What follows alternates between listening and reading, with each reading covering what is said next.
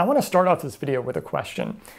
With lectures, where does most of the learning happen? Does it happen before the lecture? Does it happen during the lecture? Does it happen after the lecture? I'm going to give you 4 options here to think about, and you can, just kind of think about your answer before I go on right now. I think a lot of students and teachers go for B. They think that most of the learning goes on during the lecture, right? That's when the expert is talking. That's when the student is listening. That's when all of the information gets transmitted, right? Personally, I would go with D. All parts work together to help you learn from a lecture, but what you do before and after the lecture probably has a greater impact on learning outcomes than, say, the quality of the lecture itself. Now, one of the reasons that people tend to pick B is that they think that learning is primarily about information transmission. Lecture's got the information, the student needs that information, and the lecture is actually when that information is being transmitted to the student. It's kind of like the teacher is delivering mail and the student has to be at home to get it. A more accurate way of thinking about learning is as a process where knowledge and skills grow and develop over time. So productive learning is the result of several different factors coming together harmoniously, and it takes a little bit of time for that learning to come to fruition, no matter how you do it. So lectures, especially lectures that involve no interaction, no question asking, no reflection activities or time for review, are basically like textbook chapters that you can't control. A lecture can be good or bad, but there's nothing about the lecture format that is particularly well suited for learning. The popularity of lectures in higher ed has, that's why you don't stack a bunch of pillows up for your soundproofing. The popularity of lectures in higher education has nothing to do with their proven efficacy. It has a lot more to do with economic concerns because one teacher can teach a lot of students at once, and it has something to do with tradition. It's just kind of the way they've always done it, and there isn't a big incentive for teachers to change. It's really hard to give advice on all kinds of lectures given by different teachers in all kinds of different disciplines. So what I'm trying to do here instead is to pull out a couple of examples as we walk through the basic advice that I have, so that you can take these examples and take the advice and use your own judgment to adapt to whatever your particular circumstances are. Let's start with preparation. It's almost never a good idea to go into a lecture cold, that is, without any preparation whatsoever. You don't know what to expect. Everything is potentially new to you, and even within, say, a half an hour lecture, there can be a ton of new information, so much that you can really get overwhelmed so that you walk away with just a little tiny piece of what the lecturer was saying. Preparation isn't going to solve everything, but it helps you to get more out of the lecture. Ideally, with preparation, you'll walk away with a more coherent understanding of the topic and probably remember some more of those details and how those details fit in. The kind of preparation you should do depends on the discipline. Suppose, for instance, that you're in a calculus class and you are going to learn about a new technique to solve problems called U substitution. You don't know what that is. You just read it on a syllabus and you have no clue what that is. A reasonable thing to do would be to look up what that means before you actually go to the lecture. And you could work through a couple of example problems. So you examine some example problems where people use U substitution, and you can even try a couple of basic problems using U substitution yourself. Now, there's tons of internet resources to help you with this. It's okay if you run into trouble or you don't quite understand how to do it. You're just learning about it for the first time and you're learning it on your own. The important part is to get some experience. You're planting little seeds, and then the lecture is going to help water those seeds, kind of. What if you're in a history class? Well, the teacher has probably already tried to help you prepare by assigning some reading. So, the first thing you might want to do is do the reading. But when a teacher says to read pages 135 to 152, what they really mean is read pages 135 to 152 and think about them. In the best case scenario, you have all this time and you deeply read these pages and you come up with all these questions and ideas as you're reading. And then you go into the lecture, and the lecture is perfectly positioned to take you where you're at and advance your understanding and deepen your understanding so that you get kind of the most acceleration that you can get out of this experience. Instead, what usually happens is we run out of time. We don't have enough time to read all the things that we're supposed to read. And the lecturer has to accommodate students with differing levels of prior knowledge and explain some things to the students that didn't read and kind of make sure everyone's on the same page as they move forward in the class. I speak from personal experience. When I run out of time, my tendency is like, well, I'm going to get through all the pages so that I can say that I did the assignment. But instead of rushing through the reading, I think as a teacher, I would rather have a student read a portion of what I assigned and then think about what they read, rather than just try to rush through and read all the words so that you technically ran your eyes over the words. If I had a half an hour and I could read 10 pages and then spend, I don't know, 10 minutes thinking about that, or as I was reading, I was kind of taking some notes or drawing some diagrams or really trying to deeply picture and understand what I was reading. I would rather spend time doing that than just rushing through the assignment. The goals of preparation can vary. A major goal is to reduce what's called cognitive load during the lecture. So as you sit in the lecture, you're bombarded with new words, new concepts, new ideas. Some of these are procedures or processes that you might have to learn or perform later yourself. Some of them might just be ideas that you need to understand in order to kind of get to the next idea or understand the next process or procedure. When our working memory has to deal with too much stuff at once, what happens is that stuff just starts to fall away. We end up not really grasping much of anything. It can even be valuable if you're in a lecture that just has a ton of new vocabulary all the time, to look up some of those vocabulary words before you go into the lecture, so that when you're sitting there, it's not like, oh my God, monocloidal bacchanalia something or other. Then you're just kind of swimming with all these new concepts that aren't clear in your head. Another goal is to give yourself something to attach that new information to that you're learning about in a lecture.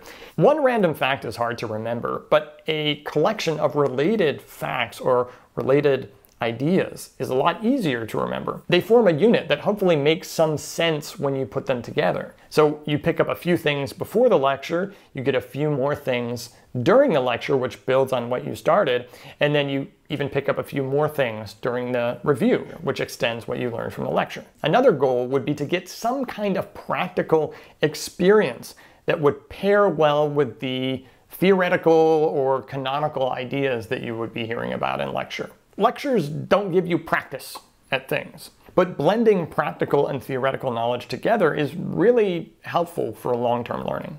Another goal that is related to everything we already said is to begin the process of organizing these new ideas and these new practices and these new facts all together. If you think about learning more as a developmental process and less of a transmission process, you want to be going through the material multiple times in different ways to get a really deep understanding of the material. So the preparation is your first pass, the lecture is your second pass, and then the review is your third pass at organizing this material. So we've seen some examples of preparation.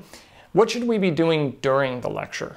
The main job is to pay attention, but I think when teachers tell their students to pay attention, students think they should straighten up and that they should appear to be paying more attention, right? They should give more signals to the teacher that they are paying attention so that the teacher feels good. And the actual question, are you paying attention, had nothing to do with the attention itself, but really the appearance of paying attention. Or another thing that happens sometimes when you tell people to pay attention is they think, well, I really need to try to remember every word that is being said, and I need to be like a tape recorder, and I need to really just exert myself in some weird way. Neither of these are what I personally mean by paying attention. Your job as a student is to pay attention in a way that helps you make sense of the lecture.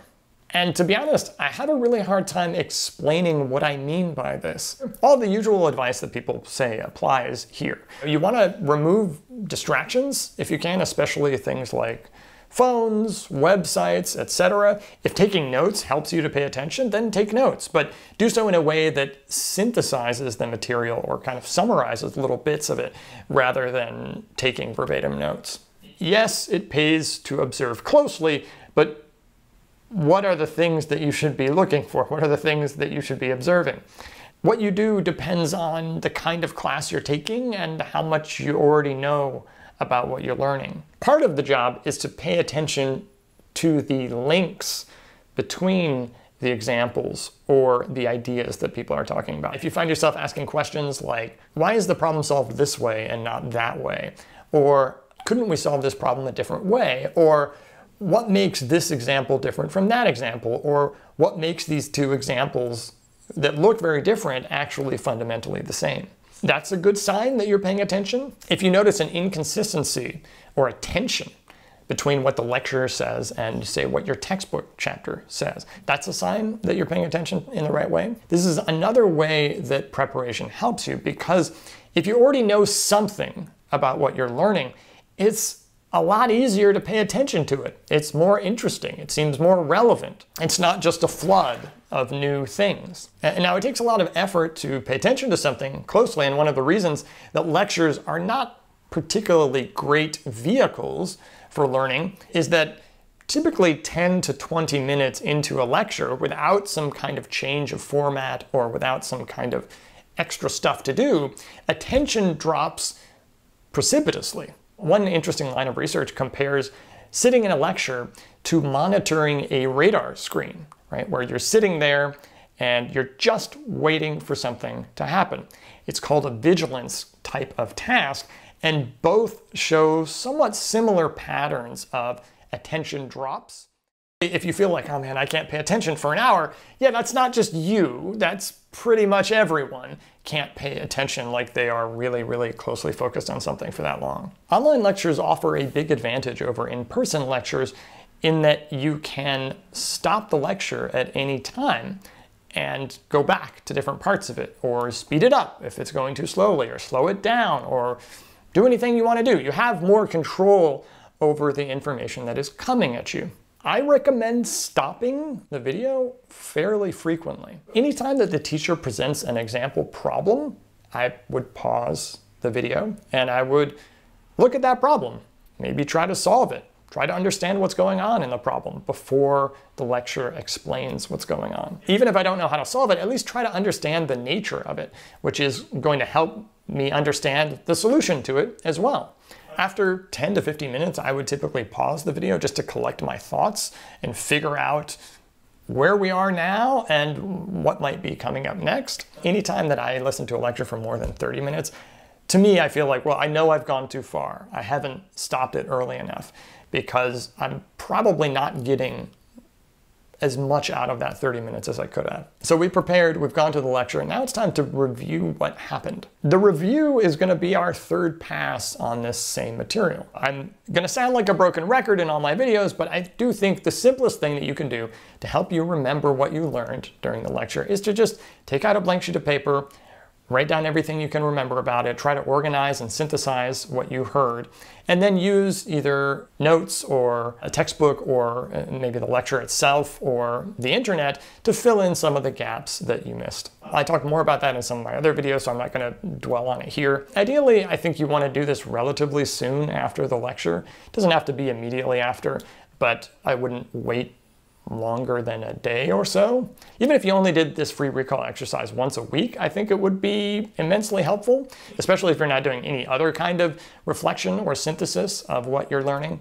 If your teacher gives you time at the end of every class to like 10 minutes to sit and collect your thoughts or something like that, that's different. You're getting some of that reflection time during the class instead of after the class. You can find some more creative ways to review too. You could stand in front of a mirror and explain the lecture to yourself. I sometimes do this when I'm don't have anyone else to talk to because I like to talk about things and verbalize things and figure things out as I talk. And you could talk about it with a classmate, right? And collaborating, getting two perspectives on the same ideas that you heard, probably a good idea. You can talk about it with a friend that is not in the class, who doesn't have a strong background in this material, and that forces you to bring more background knowledge, and they might ask questions that you didn't think to ask because they're not already in that mindset that you were in during the lecture. During the lecture, everything seems like it makes sense, right? But as soon as you have to explain it to someone else,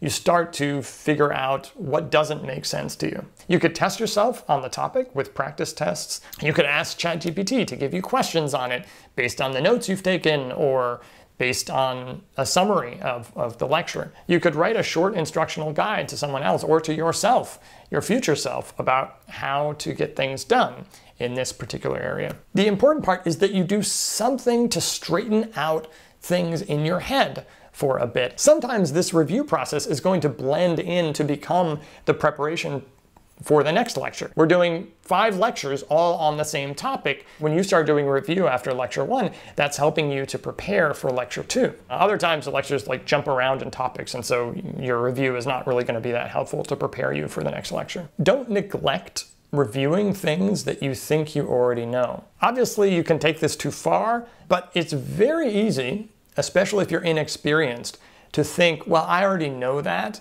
I've already been through that. This looks familiar to me, so I'm not going to review it or think about it more deeply. In most topics that I have learned in my life, it's always much later on that I realize, oh, wait, those fundamentals, those things that I learned in the beginning, I actually had a superficial understanding of those things. And now I realize how important those basic things are. I always find myself going back, wait, hold up. What was the first thing again? What were those first, most basic, most important things? There probably was a reason the teacher told me those things in the beginning, because those are the most important things. And if you understand those well, then a lot of the other topics become kind of appendages to it that make a lot more sense if you understand the fundamentals.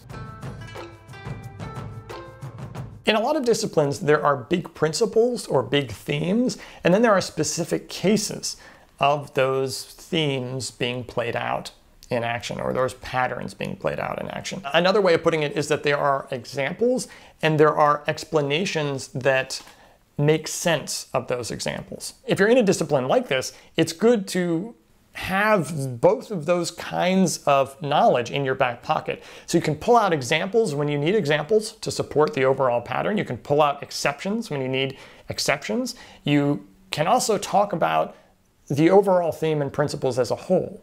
In a lot of disciplines, there are claims and evidence for those claims.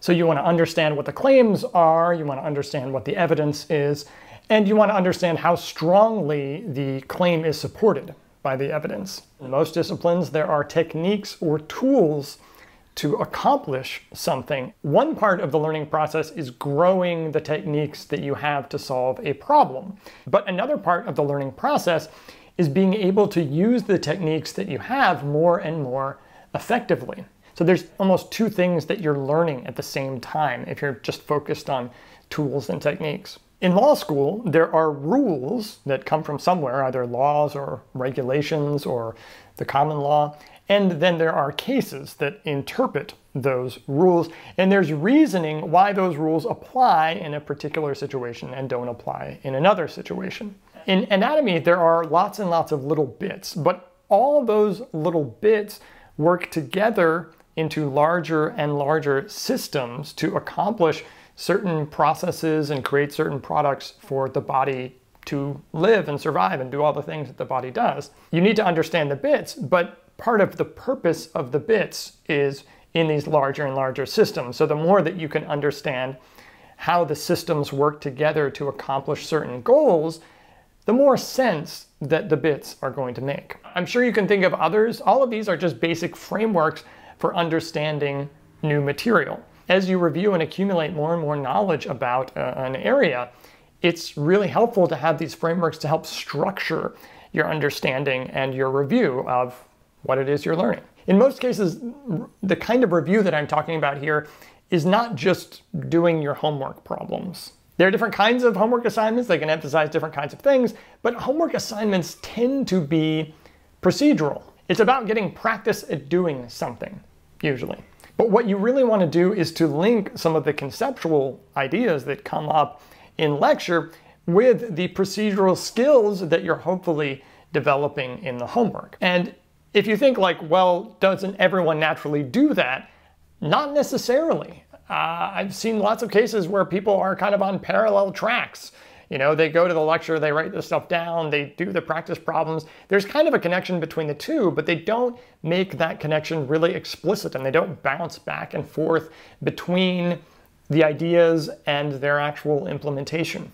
That's where a review can come in. It can be helpful to see things all together and make things more clear in your mind. One thing you might want to do is to look at your homework assignment and try to figure out, well, which ideas or which tools or techniques apply to which questions. You're not trying to answer the questions yet. You're just trying to link what you've learned in the lecture with the homework that you're going to be doing. Now keep in mind, these are just some basic ideas to help you make decisions during your study time. You still have to exercise your own judgment and apply these things wisely. There's not just one right way to learn from lectures. It depends on what you're learning, it depends on what your preferences are, it depends on the prior knowledge that you have already, how much you know about what you're learning. It depends on the resources you have access to.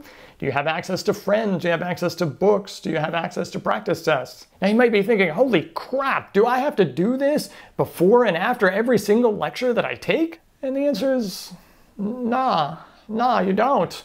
The nice thing about preparing and reviewing is that even a very, very little bit helps a lot. If you spend 5 minutes looking a couple of things up before class, or just previewing the topic a little bit, I think that's a great use of time. If you spend 10 minutes after class, or 5 minutes at the end of the day, or even just once a week, got out a piece of paper and did a free recall exercise. The other thing is, if you do start to do this kind of thing early on in the semester, it pays dividends a lot later on. So I can't tell you how many times in the beginning of the semester when I was an undergrad and in grad school in various parts where I was basically like, you know, I'm chilling. I'm gonna watch some Game of Thrones for the first few weeks of class. I don't really have to do anything. I'll just keep up with the homework barely and move on with my life. But if you start to understand those fundamentals early on, it just builds and builds and builds and builds, so that by the end of the semester, you might feel like, hey, I've got a really good handle on this already. So yeah, I don't feel like I have to do a lot of preview and review and all this stuff. If you like this video, I am developing a membership site, which is kind of like a Patreon, where members get exclusive access to great content, early access to YouTube videos. There's going to be a lot of Q&As. Maybe we'll even collaborate on research together. If you're interested in belonging to this kind of community, you can click the link in the description below, enter your email, and you will be one of the first people to know when this website launches. The advertisement has now ended. Thank you for watching. I'll see you next time.